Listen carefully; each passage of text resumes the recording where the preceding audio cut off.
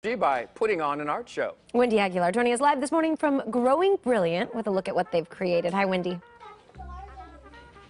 Good morning. I'm taking a tip or two from these young local artists. Take a look at what I did this morning. That's because these young kids are teaching me all about art. But that's not all. Lisa, they're putting together a show. Yes. What's going on here? Yeah, we're so excited. We have our annual art show tomorrow evening from 5:30 to 7, and the students are going to be displaying all of the art they've worked on all month. They've learned about different famous artists and different methods and ways to do art. So we're super excited. The families are all going to come, and we're going to have a great art show here. So. That is awesome, and I have here a future local artist. How you doing, Cooper? Good. So what inspired you to do this piece, and tell me a little bit about it?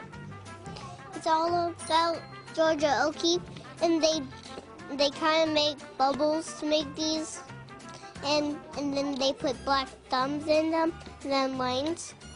They are so pretty. And did you invite your family to come and see it?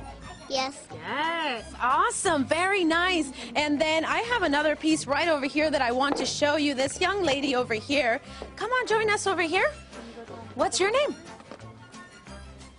Oh, she forgot her name. What's your name?